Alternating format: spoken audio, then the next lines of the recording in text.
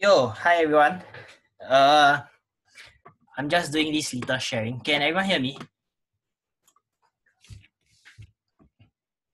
Okay, nice.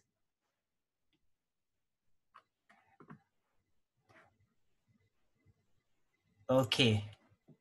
So I think a little background on myself is I'm trying to keep it less formal as I can. I'm currently a second year student in econs and finance. Why I'm doing this is because of my interest. Started investing 5 years back. I love to share and I want to share.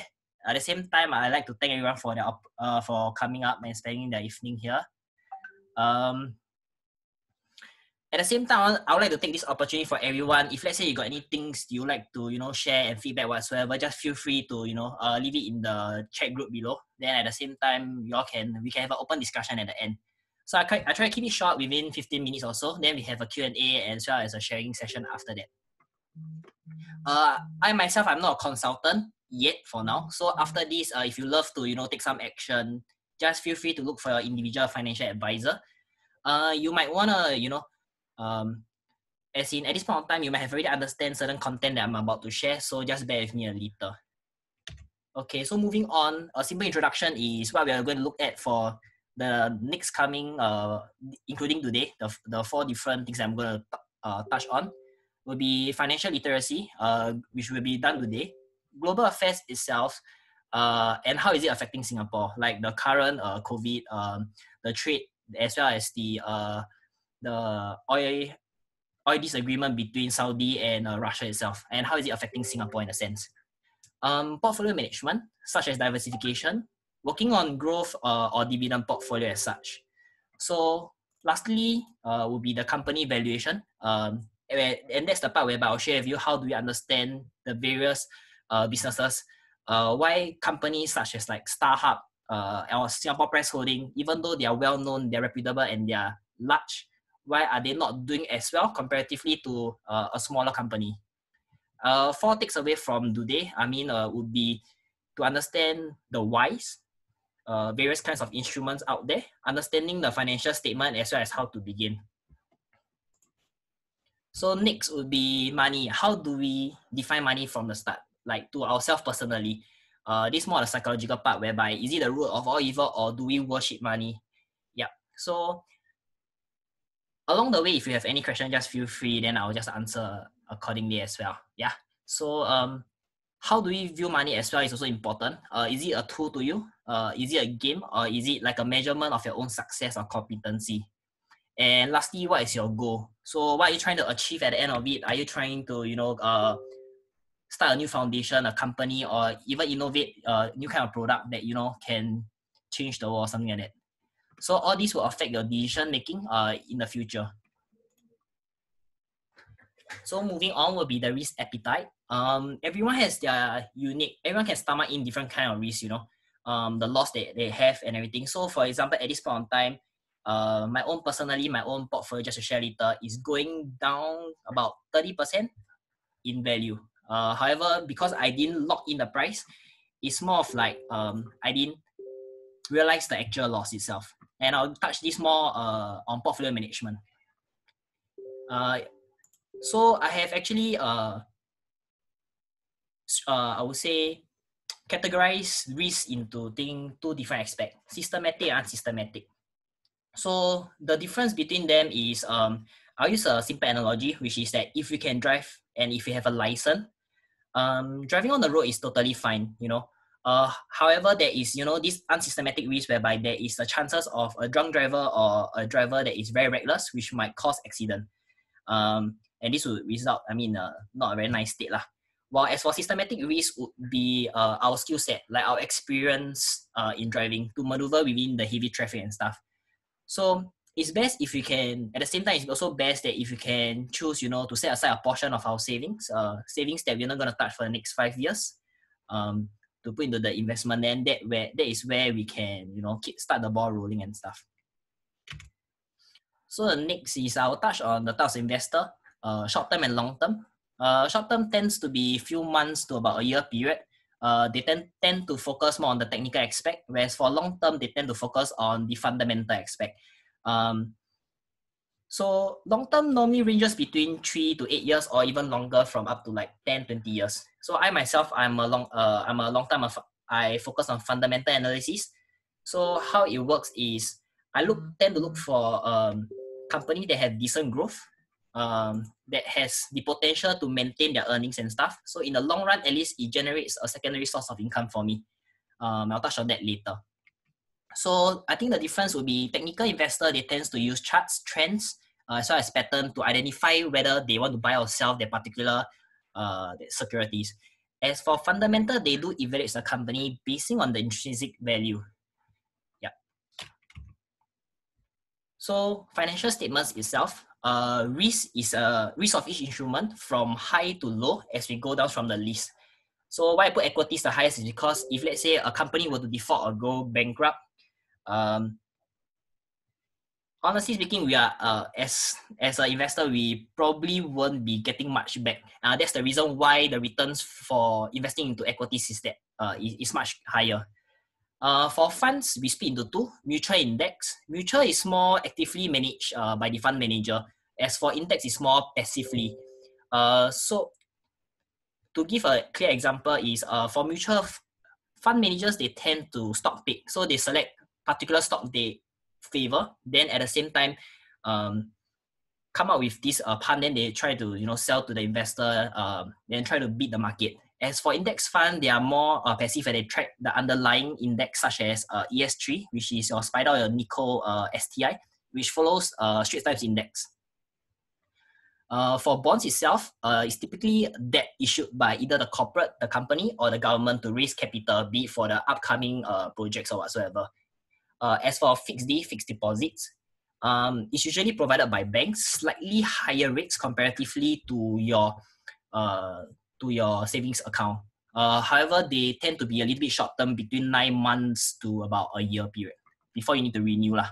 And every single time you renew, interest rate would then again be different because government, I would say, every single quarter or so, the government will revise the interest rate between the SIBOR rate, which is the interbank interest rate. I'll touch on that on the subsequent week.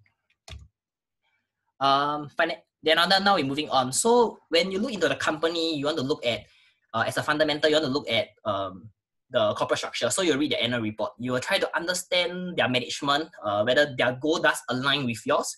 Then on top of which there is also this thing called the financial statement, which show the three aspects, which is the income statement, the balance sheet, as well as the cash flow.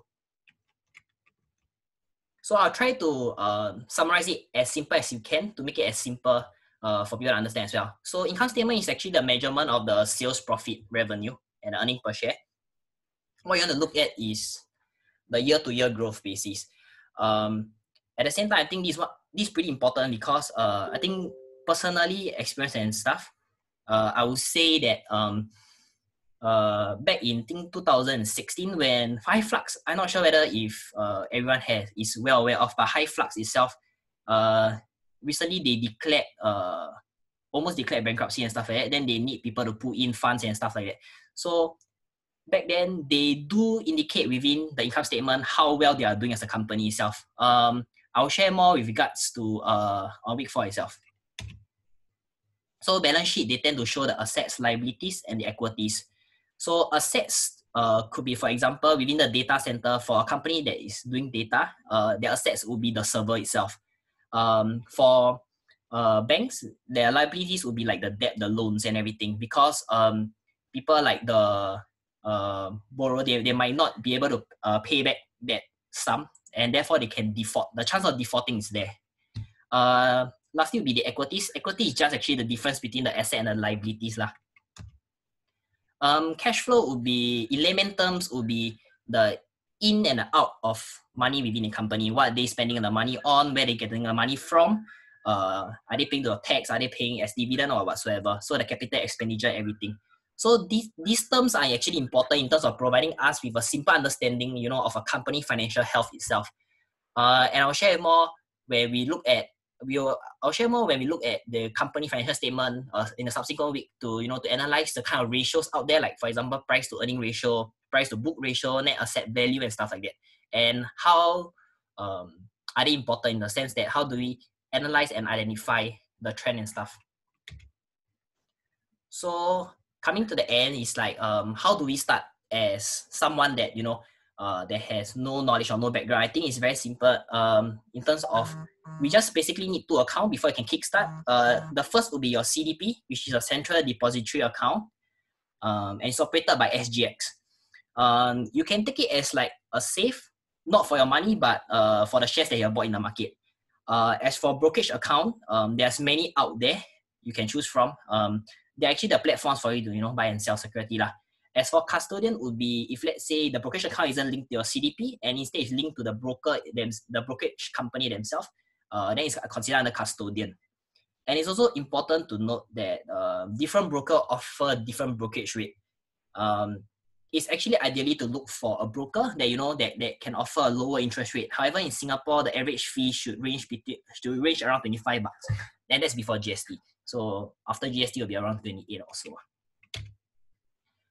So at the end, I would like to just share with you why I decided to do it and why I feel that it's important for, because many of you are students, so why we should start and stuff like that is probably because we can create a second source of income. However, we should not, my own viewpoint is we should not view this as like this investment as like a money making tool, you know, to generate fast cash. Yes, there are cases out there that's like that, whereby they make a trade, then the margin was so great, they earn some, but are they able to repeat that same, you know, this same profit? Are they able to, I'll say replicate the same kind of thing? But what I'm looking for is, what we are looking for is actually to create a portfolio that is sustainable and stable in terms of bring us decent income, like maybe a little pocket money also, you know, for our meal, to buy our parents a meal or something like that. At the same time, hopefully to generate enough interest to beat inflation. Inflation is not that high in Singapore, it's about 1%. If not, your coffee going to be damn expensive. But that is also to get more returns from our saving, essentially making money working for us instead of working for the money itself. Last but not least, I think effort is required. Spending more time to understand the company is not simple, but what I can say is with enough effort and practice is really doable. Every action has its own consequences lah. I mean, like we would be spending more time to understand, but then in this case you'll get higher returns. Means instead of the bank interest rate at like 0.2, 0.0 something percent, you'll be probably getting like 6, 7.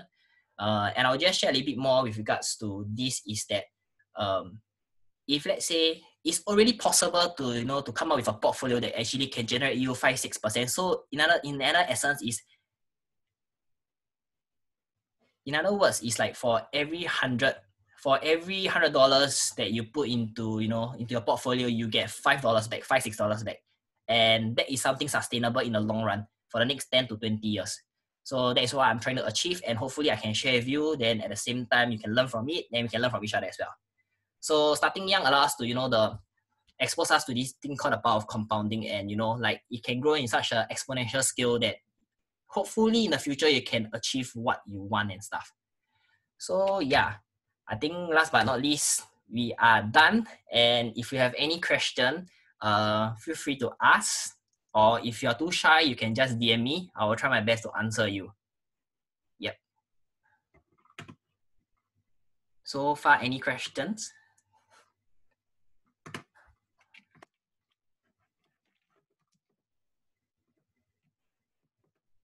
Why are you so handsome? That's not a legit question, bro.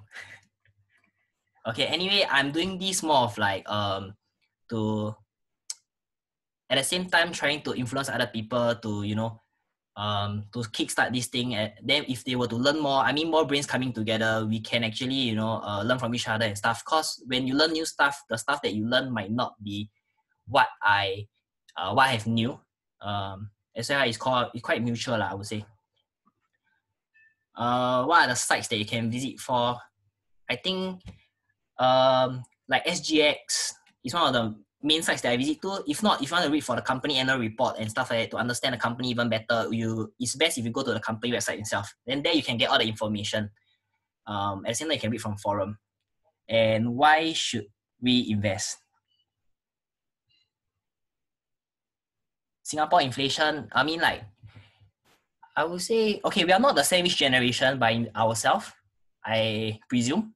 But then at the same time, things are not getting cheaper at this, things aren't getting cheaper as we grow older. And now knowing that we as a student, we don't have much, I would say, responsibilities. We are not paying for our utilities. We are not paying for the bills. No housing, no car loans. The only thing we're probably paying for is our school fees, phone bills, and maybe your own pocket money for lunch. But that aside, you pretty much have more savings than how you will be like in the future when responsibilities start to kick in. Yeah, so it's good to start now, as in you can kickstart this habit lah. What companies would you recommend? Companies that have strong balance sheet, which I'll touch on next week when we talk about the global affairs. So companies that has a strong balance sheet that are able to last through this crisis itself is something that you have to keep that in mind lah.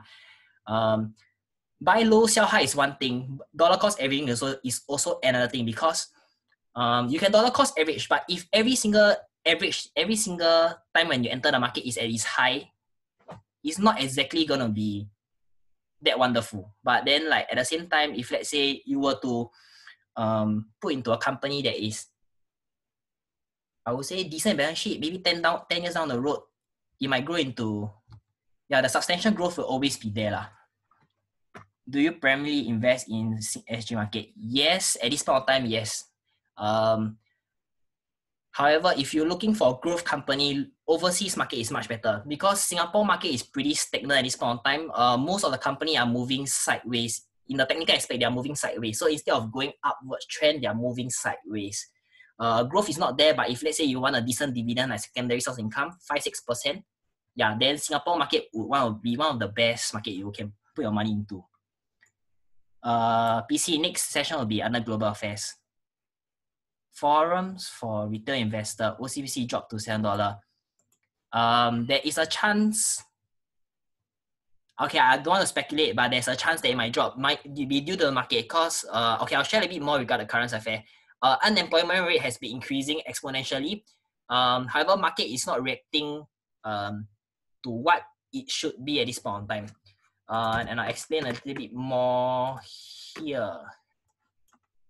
So for example, if you were to go to SGX, everyone can come here, but I prefer to use Yahoo Finance. So we can generally see how does the market, in a sense that how do they operate. And we can see the day gains. However, unemployment rate is still going up. So that's one of the reasons why we should not speculate, because I would say market got its own mood swing. So it's best if you look at a company, because in the long run, a company will always be doing well. And the companies that, what I meant by company strong balance sheet and companies that will be doing well, for example, would be this. Wait.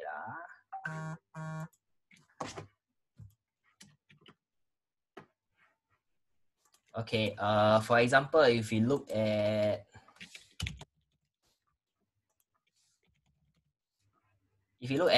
this company, so Keppel DC, they tend to focus on data center. So you know that irregardless of the virus or irregardless of any kind of economic meltdown or whatever, or any financial crisis, you know that people still go Facebook, people still use Instagram, people still use tech stuff, people need the data center to run the data. If not, there won't be 3G, 4G, 5G.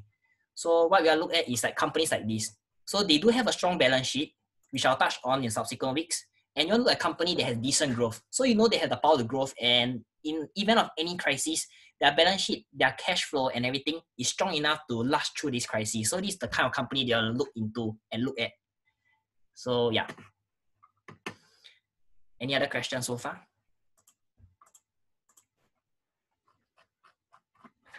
If not, we can call it a day.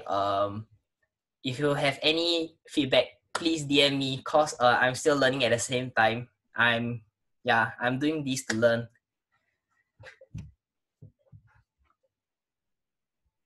Thanks, man. Yeah. If not, that will be all for tonight. I will try to come up with more information. I'll try to share more with regards to next week. So along the week, if let's say you have any question, you can just drop me a text or whatsoever. I'll try to answer them either through the text or I'll share. If let's say the question is very common, I'll share it next Tuesday as well. Then from here, we can move on. Then I will see whether for the following month, if let's say the feedback is good, then maybe we can learn to share and everything. Then I get my friends to come along, then we can share a bit more here and there. Yeah. Thank you. I'll end and I'll have a great evening. Everyone stay safe. Bye-bye.